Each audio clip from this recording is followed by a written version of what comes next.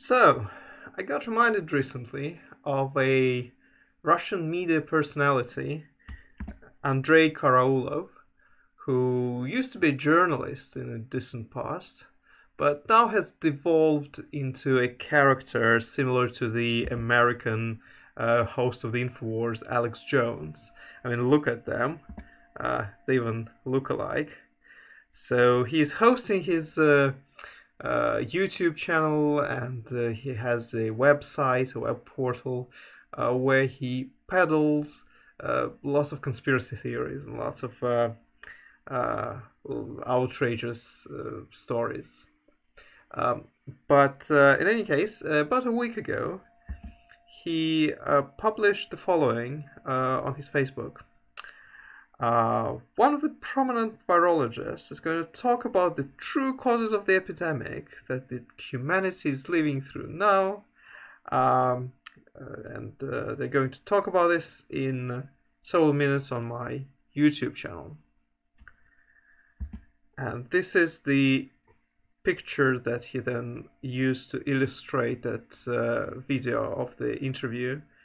Irina Ermakova, Doctor of Biological Sciences, one of the greatest scientists on Earth, is going to talk about how to fight the virus. So, as it turned out, one of the greatest scientists on Earth is full of shit. But the interview was so outrageously stupid and perversely funny in some places that I thought I would talk about it in some details in this video. Let's start with the journalist. The first thing to notice is how thick he lays it on. You will remember that he already called his guest one of the prominent virologists, and he also called her one of the greatest living scientists on Earth. He then continues in the same vein. Ирина Владимировна, скажите, пожалуйста, когда этот кошмар с коронавирусом закончится? Оценка одного из лучших врачей мира.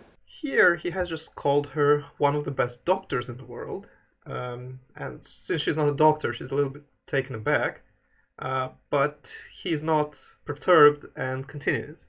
Как сказал у нас недавно Леонид Ивашов, европейский знаменитый человек Ирина Ермакова отвечает на многие вопросы так, как не отвечают другие, говорит точно, ясно, коротко.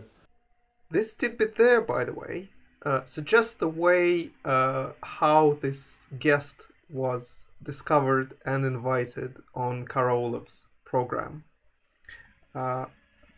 Several days before that interview, there appeared a publication on Karaulov's website, which is a transcript of a conversation with Leonid Ivashov, the president of a shadowy organization called Academy of Geopolitical Problems.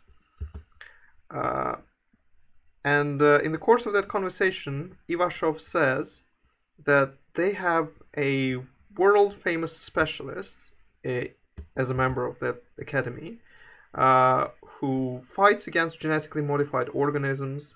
Her name is Irina Vladimirovna Yermakova. She's a doctor of biological sciences.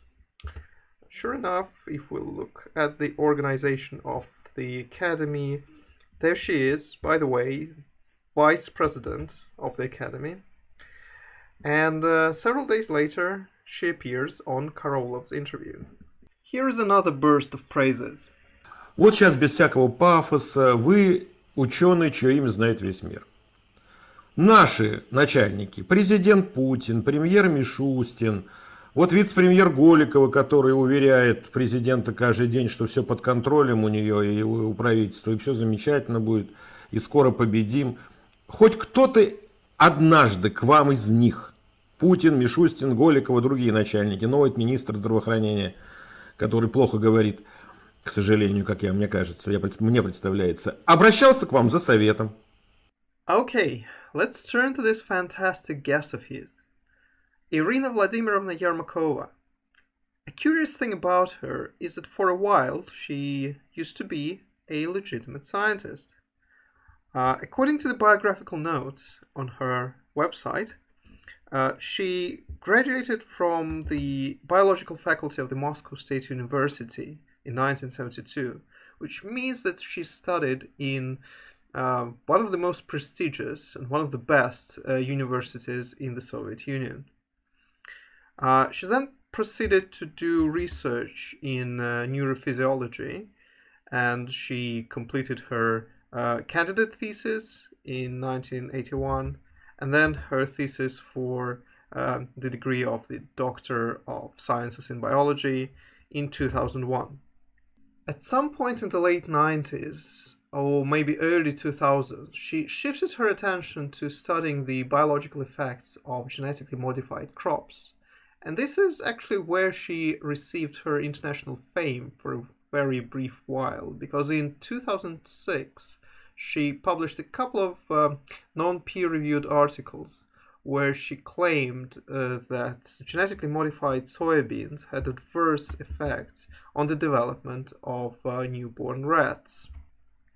Apparently her research got some media and political attention, so one of the journals of the Nature family, Nature Biotechnology, decided to publish a feature article where they invited Irina Ermakova to share her methodology and her findings, the results of her study. And they published extracts from that correspondence alongside commentary from various researchers who completely obliterated her findings. That format didn't go well with some members of the scientific community. They felt that Ermakova was treated unfairly by Nature Biotechnology, and they wrote letters to express their outrage, their deep concern, their disappointment, their anger, and so forth. So in December 2007, Nature Biotechnology invited Irina Ermakova to respond to their critics, and also invited her critics to respond back. The article that followed is probably the pinnacle of Ermakova's international fame. And as I looked through it, I couldn't help thinking that it gives a very favorable impression, maybe an undeservedly favorable impression of Ermakova, because of how well it's argued and how elegantly it's written. It's definitely been through multiple stages of editing and proofreading, and it doesn't give a full appreciation of Ermakova's style. Ermakova's native style looks more like this.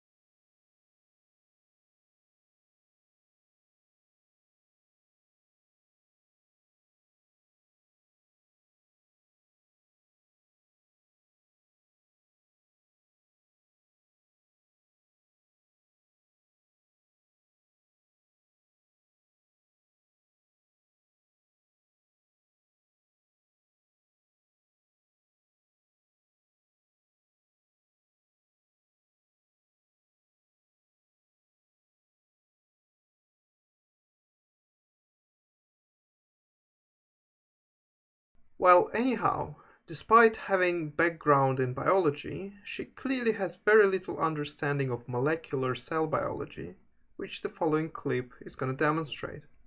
На основе археологических раскопок было выяснено и выявлено, что Y-хромосом намного моложе, чем X-хромосом, там, на 80 тысяч лет.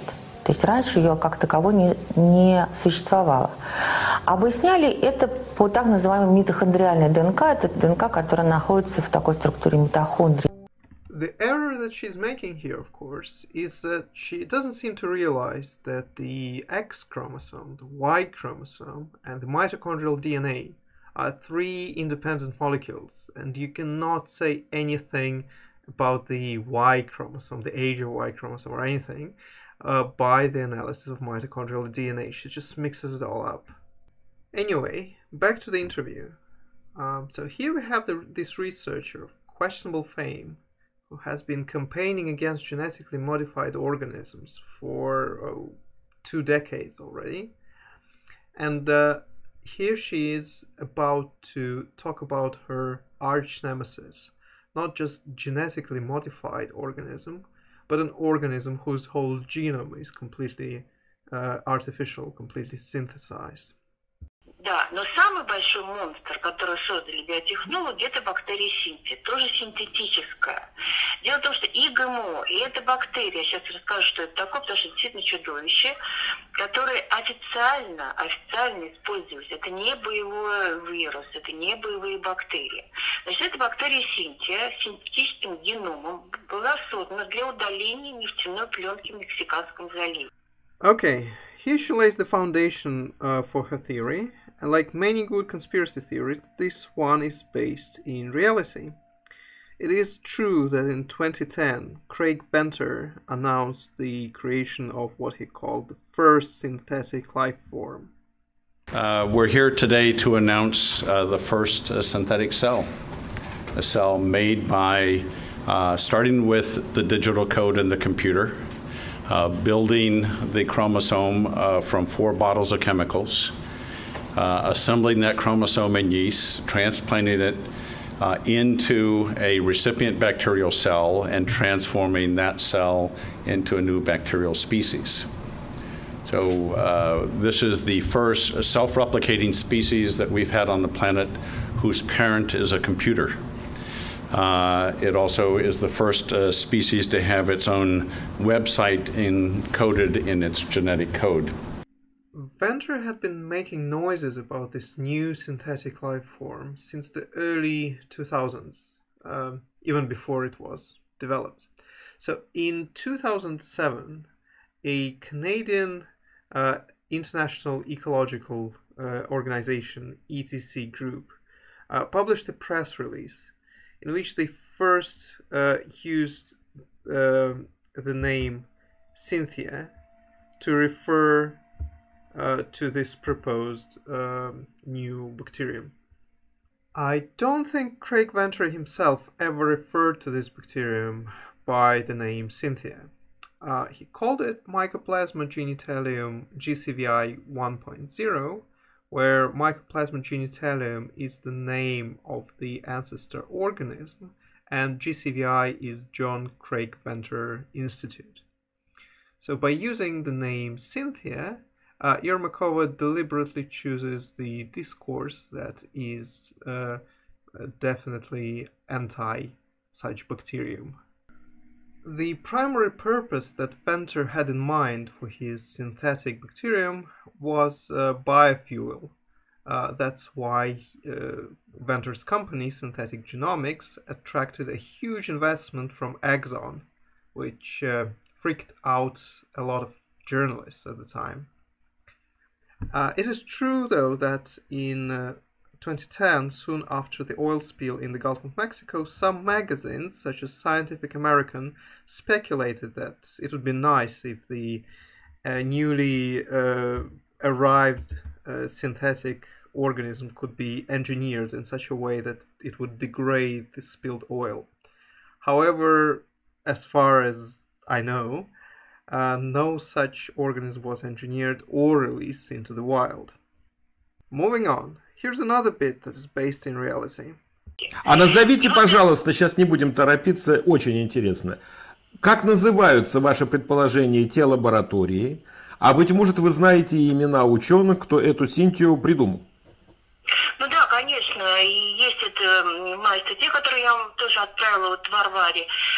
Смит, Нобелевский лауреат Смит, он создал группу, и вот они, да, и такая информация есть. Даже Нобелевский лауреат? Даже Нобелевский лауреат, да. Here she means Hamilton Smith, a professor at Craig Venter Institute. Now let's move from the realm of reality into the realm of fiction. И суть, как она действует, она поглощает углерод и таким образом удаляет эту нефтяную пленку. Синтия называется. Сейчас только не... Синтия, Синтия, да. Я вам там отправила статью, там есть ссылки на статью. Вот, Да-да, мы покажем ее в эфире обязательно. Так. Вот. Что живые организмы состоят из белков. Белки – это аминокислоты. А аминокислоты – это что? Это углерод и водород. То есть мы для этой Синтии та же нефть. И когда действительно сначала Синтия убрала нефтяную пленку, они превратились в такие мелкие катушки, то потом она стала уничтожать животных и людей. И у них симптомы были очень похожи на то, что сейчас происходит. Сначала повышалась температура, начинался свой кашель, пневмония и смерть, если вот не помогали в больницах, а в больницах, как правило, не успевали. And now for the juicy conspiracy part. Having released the killer synthetic bacterium into the wild, some dark power has issued an unofficial order to prevent the spread of information about this bacterium. Что дальше стали делать? Значит, был негласный указ, такой правительством разных стран, ограничить информацию об этой Синтии. Вот как бы Синтии нет, да? А наша страна получила ваше предположение, наше правительство, такой сигнал ограничить? Я думаю, да. Так. Вот. И что дальше произошло? Потом была информация, что Синтия попала в Гольфстрим и идет к берегам Европы, европейских стран. There was information that X, or there is information that X, is hotel. It's a phrase that she likes to use, and it means that whatever follows is likely to be bullshit, as can be seen in the following video fragment. Я буду вам сегодня говорить об искусственно созданных организмах, ну или более подробнее о генетически модифицированных организмах, о которых вы все слышали. Вот есть информация о том, что они были запущены, технология по их созданию была запущена инопланетной цивилизацией. И сразу возникает вопрос, какой целью? Right. So how does the story about the killer synthetic bacterium tie in together with the new coronavirus? Here's how. И вот сейчас мы перейдем с вами уже к коронавирусу. Что там произошло реально? Значит, вот дальше я стала, поскольку я следила за этой бактерией, я занимаюсь ГМО, я следила за этой бактерией с ужасом, потому что я понимала, если она вырвется, эта бактерия мало не покажет. Алло. Да, я здесь, и я очень внимательно вас слушаю. И была информация, что были задержаны фуры с непонятной рыбой в Китай, еще до начала Нового года, такого и китайского. Но перед этим было очень много информации, что огромное количество рыбы выбрасывается на берег, дохлой, полудохлой. Это август прошлого года. А? Август прошлого года. Да. И, скорее всего, просто предприниматели, там такая даже полудохлая рыба, ее собрали, заморозили и стали разводить по рынкам. А то, что она могла быть заражена Синтией, это как бы никто даже не изучал, не предполагал, а предпринимателям, в принципе, на это было наплевать. И вот несколько фур с такой рыбой были задержаны на китайской границе, но тем не менее, судя по всему, их пропустили, одна из фур пошла на уханьский рынок. И дальше была информация, что китаец, первый погибший, погибший, покупал рыбу на уханьском рынке. В рыбе нет никакого коронавируса. И потом китайцы подтвердили, что там еще не было коронавируса. Но смерть, огромное количество людей стали погибать, умирать. А почему они назвали это коронавирусом сначала? Потому что от воспаления легких люди умирали, и они взяли по аналогии с атипичной пневмонии SARS, который был в 2003 году. Вот. Но потом действительно появился и коронавирус. Каким образом? Дело в том, что у китайцев коронавирус есть в неактивном состоянии, в латентном. И что такое коронавирус? Вообще, чтобы понимать. Есть типичный коронавирус, это РНК-вирус, да? И есть ковид-коронавирус. Это коронавирус, это вирус рекомбинантной РНК, в котором есть чужеродный фрагмент. Алло. Да, я очень внимательно вас слушаю, Ирина Владимировна. Значит, дальше. И когда дали название этому новому уже коронавирусу COVID-19, потому что он с рекомбинантной РНК, то есть он содержит чужеродный фрагмент. Этот чужеродный фрагмент мог, там говорят, от свиней, там, от панголин, от летучих мышей, это все может быть, да, и от тех же самых ГМ-культур каких-либо, потому что такое РНК-вирус? Этот вирус внедряется в клетку и использует ДНК как матрицу для создания уже своей копии с новым РНК. Если, например, проник в ту же самую бактерию Синтия, который минимальный геном искусственный, он слезнул этот геном, создал свою другую РНК. И появился вот такой коронавирус с очень странной структурой, но который был смертельно опасным. Let's unpack her theory, shall we? It all starts with a synthetic bacterium that is manufactured in an American institute. Then this bacterium is released in the Gulf of Mexico in order to digest spilled oil. Then after it has successfully digested spilled oil, it starts infecting animals, causing lethal diseases. Then the trail gets cold for a while, and then the bacterium re-emerges in China, where it gets eaten, where it infects fish, and this fish gets eaten by people who have coronavirus. And then this coronavirus infects the bacterium, gets parts of its DNA, escapes the bacterium, and continues infecting people on its own. Let's see if any of this has any footing in reality. Her first point, yes, definitely. There was a Mycoplasma genitalium, which was the first bacterium with an entirely synthetic genome. This bacterium, however, was not released in the Gulf of Mexico. Yet, there do exist some naturally occurring bacteria that very happily degrade hydrocarbons. These bacteria belong to the genus Alcanivorax, which is Latin for eating hydrocarbons. They are, curiously enough, not harmful for animals. Another bacterium is harmful for animals. This is Vibrio vulnificus, a naturally occurring marine bacterium that naturally infects clams and other marine fauna, but sometimes it can infect humans, causing very severe lethal infections. It is sometimes referred to as flesh-eating bacterium. And there were cases in the Gulf of Mexico around the time when that oil spill happened. This is, however, a different bacterium. It doesn't have anything to do with Mycoplasma genitalium. The rest of her claims simply do not make sense.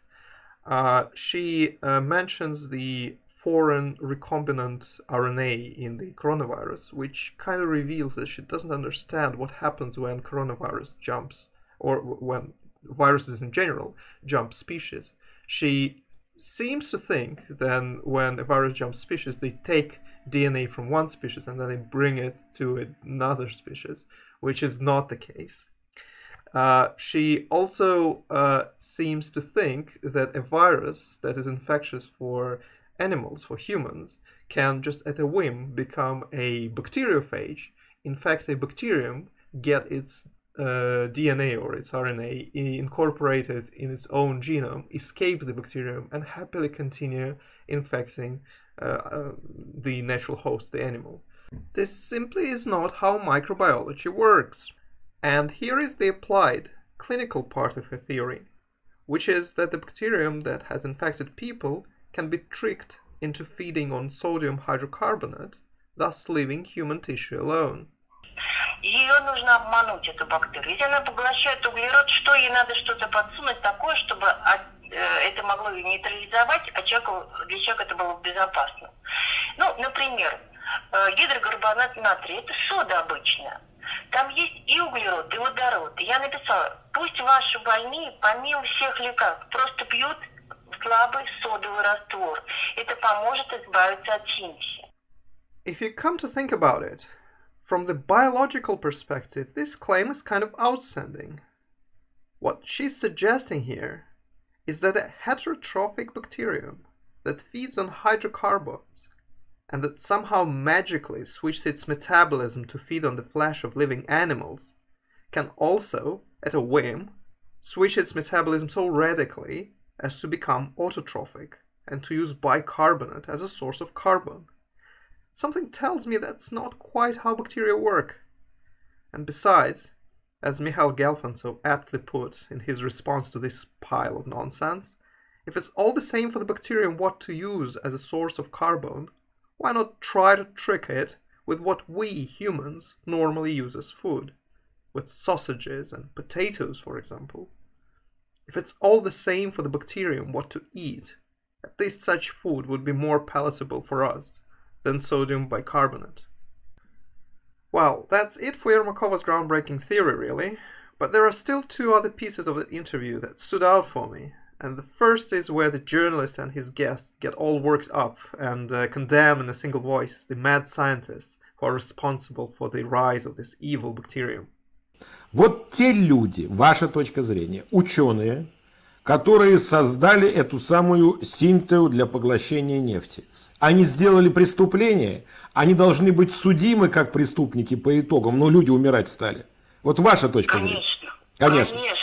Конечно. То есть после создания этой бактерии есть чего бояться тем военным вирусологам, кто ее создал.